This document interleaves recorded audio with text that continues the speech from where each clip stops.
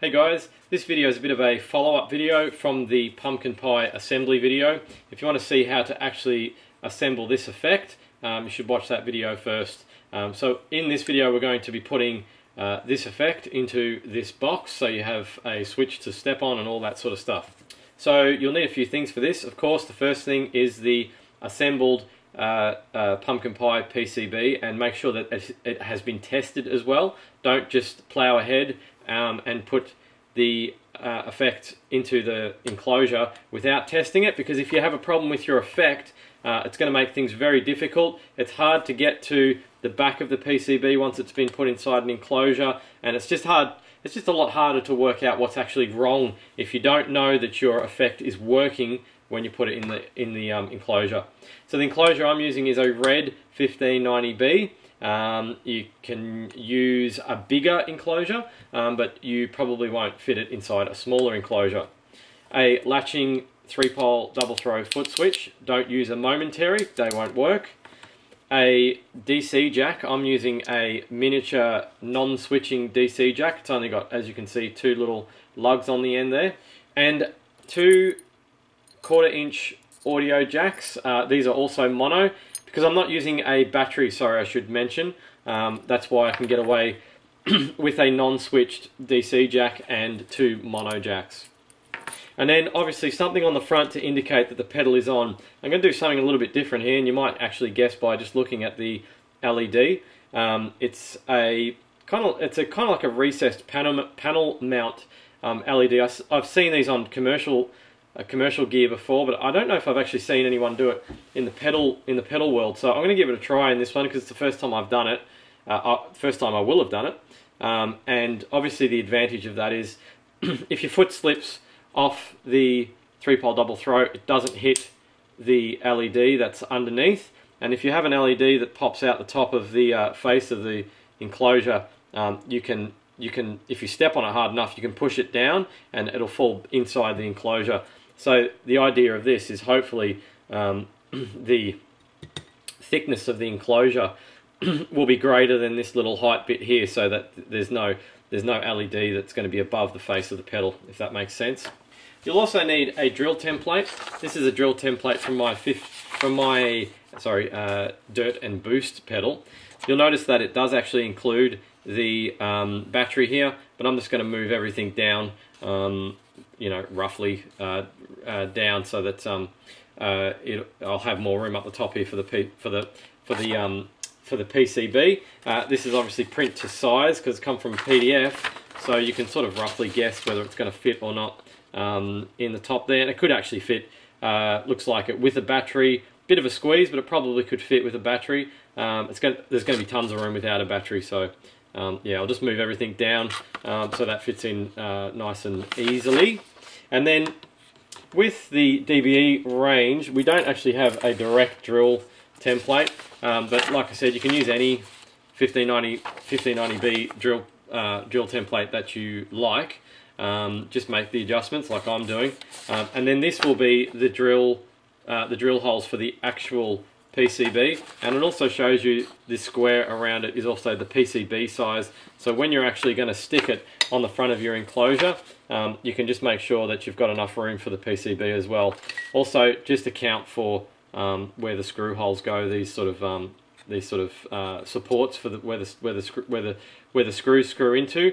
When you put your PCB in, obviously you have to lower it. You can't put it right up the top, because it's going to cover, it won't fit obviously because those drill holes are there, so just move it down a little bit like that, so you have enough room.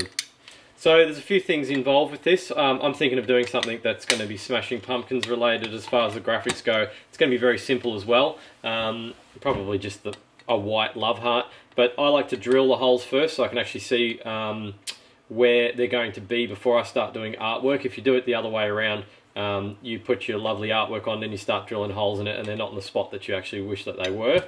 So first thing to do is drill the enclosure. Then I'll do some artwork, which will just be my labeling and drawing, probably with Posca pens and an epoxy coat over the top to protect the artwork, and then we will wire it up inside. So in order to drill the holes, obviously we need to cut out the drill template. So just cut around this sort of shape.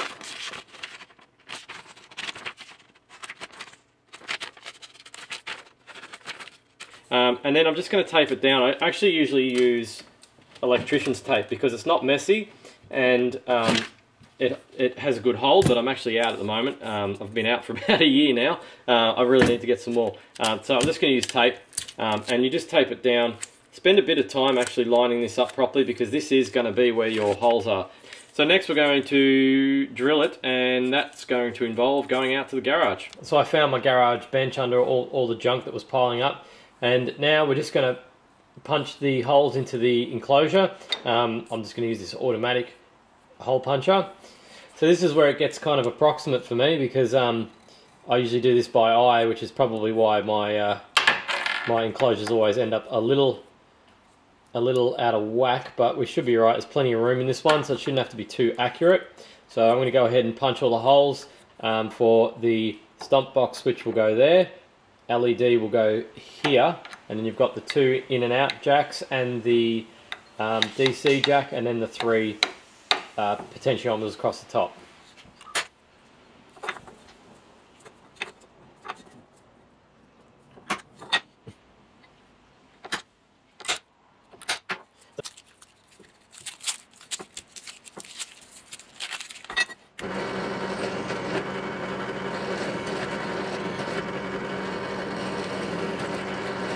Not all components are standard, so depending on what actual parts you're using will also depend on what drill hole you'll need. Usually the foot switches are 12 mil, but they often vary, and it depends on the LED size you're using. For instance, this one I'm using today is different to any other one that I've ever used. Same with the potentiometers, depends on the size and the brand.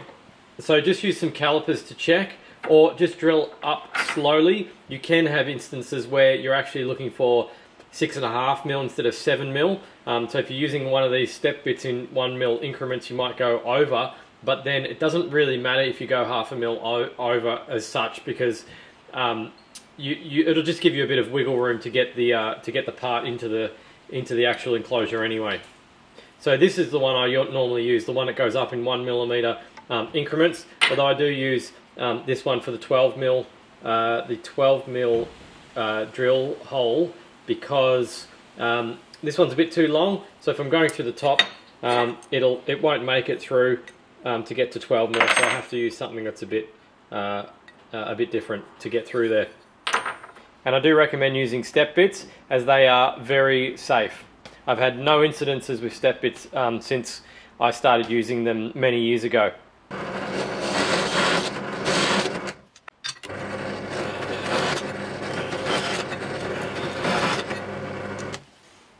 So that's all the drilling done. So usually at this point I just give the whole thing a test fit to make sure that everything's going to fit now while I'm out in the garage in front of the drill press, and that no other modifications need to be made. So the test fit worked out very well. No need for any modifications. Everything is fitting very well. And the LED, as I mentioned, will go through the back, and you'll be able to see it on the front of the pedal there, which is pretty cool. I think I'm going to do this more often. It's discreet. I'm kind of sick of LEDs that are really bright. It's very discreet. It's enough to see the pedals turned on, and you can't pop it out with your foot as well, because it is pretty much perfectly flush with the face of the pedal. Of course, at this point it's too early to have the hardware in anyway, because we've got to epoxy the front and put the graphics on the front as well, so I'll pull the hardware out. So I'm going to do something pretty rough and ready on the front here. As I said, the Smashing Pumpkins heart, and I'm going to do the best attempt I can at actually drawing it, even though it's simple. Trying to get something to look exactly the same can be quite tricky. So this could take a few attempts. I don't think I'm going to record it, because I'll probably end up wiping it off 10 times before I'm happy with it. These Poscas can wipe off with just use a wet rag, and it'll come straight off if you're not happy with how it looks as well, which is another good thing about Poscas. So wish me luck.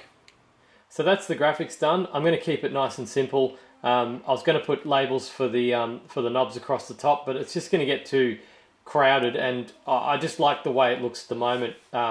Sometimes less is more. So the next thing to do is actually the epoxy, and you may have seen me do this before. If you haven't, I'll give you a quick rundown. Tape the holes because you don't want the epoxy falling through. Make sure when you tape the holes down from the back that it's pressed down firmly. If the epoxy finds a way to leak, it'll all leak through the tape. So use a lot of tape and tape it down nice and firmly. Press it down nice and firmly so it can't find a way to leak through. So now that you've got that on the front, you can actually put the epoxy on the top.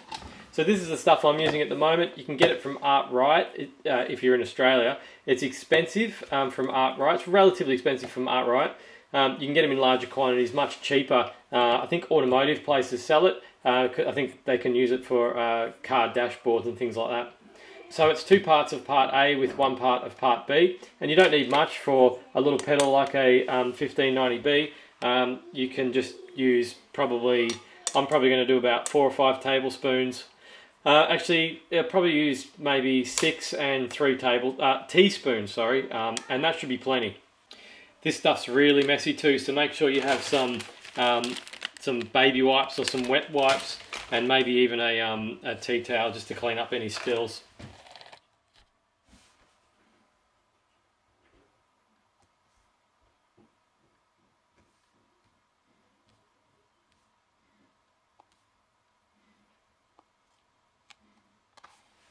So this stuff is self-leveling, so you don't really need to push it around on the top.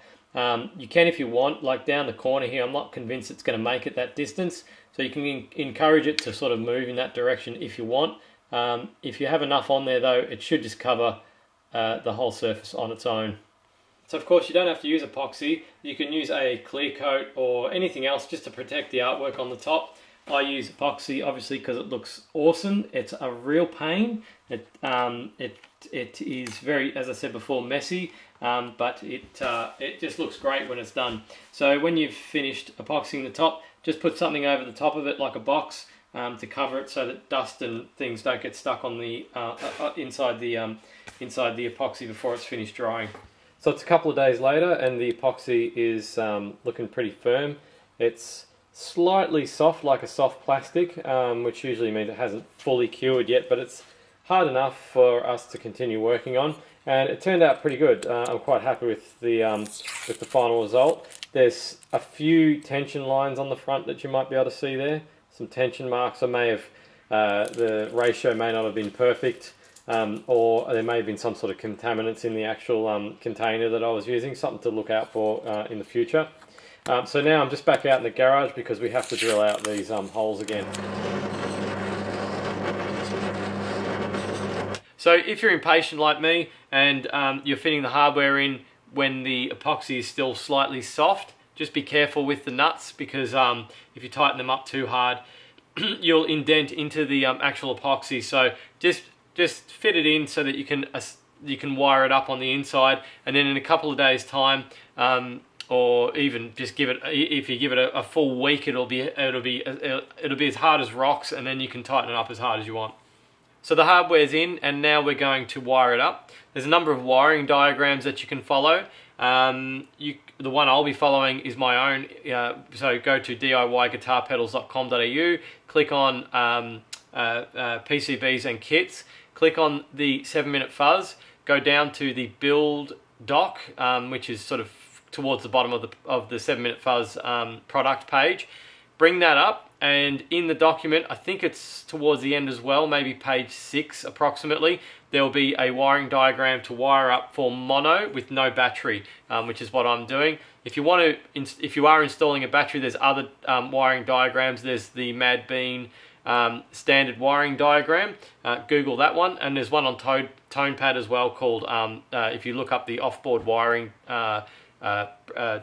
project, you'll see there's a number of different wiring schematics that he has as well. So this isn't the most interesting part of the video, a little bit repetitive, you know, solder this here, solder that there. So I'm just going to time lapse this part.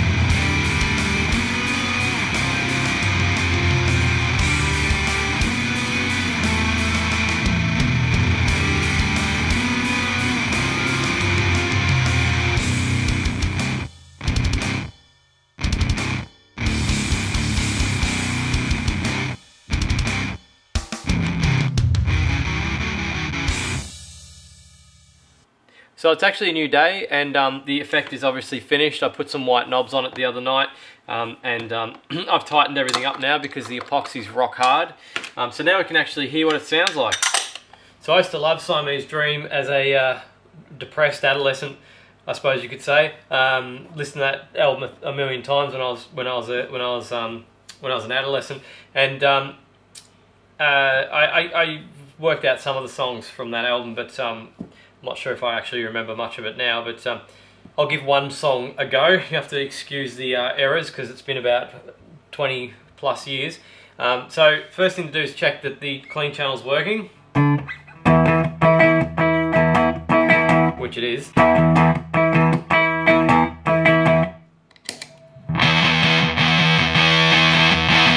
Actually sounds pretty good, and I've only got everything set to 12 o'clock.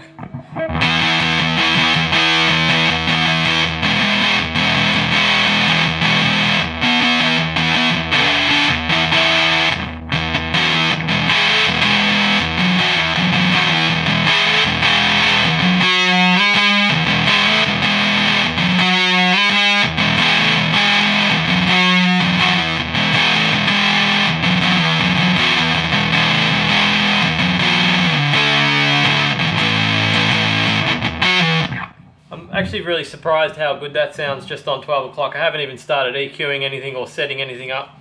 I am actually using the bridge pickup, which I think helps with to get the Siamese Dream sort of you know, I suppose you could say modern fuzz sound. So let's just stuff around with these dials for a little bit and see what else we can get this effect to do.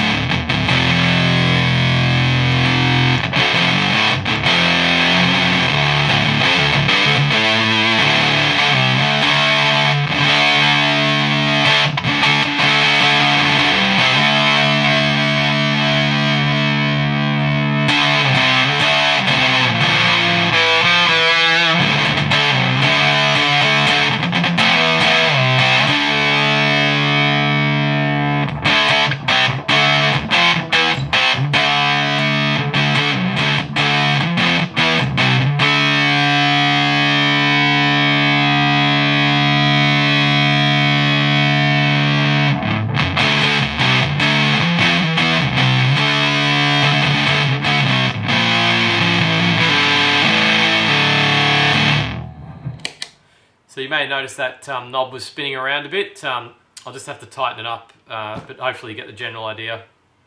So Cheer a Brock's probably the only song that I've played, a Smashing Pumpkins song I've played for quite some time.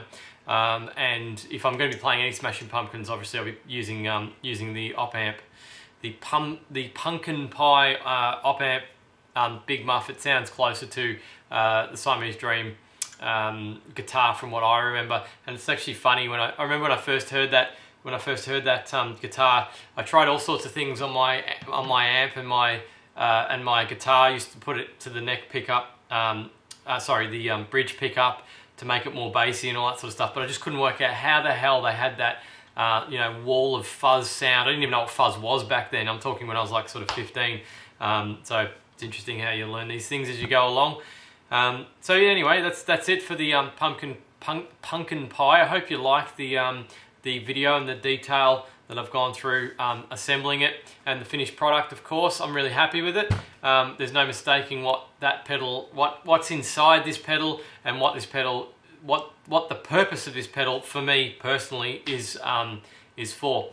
So yeah, thanks for watching this video. Don't forget to subscribe for more. Of course, if you need the PCB, you can get it from the website DIYguitarpedals.com.au. DBE PCBs is where you'll find it. The Punkn Pi is what you're after if you want to build one of those. So yeah, thanks again, and I'll see you in the next video. Cheers, guys.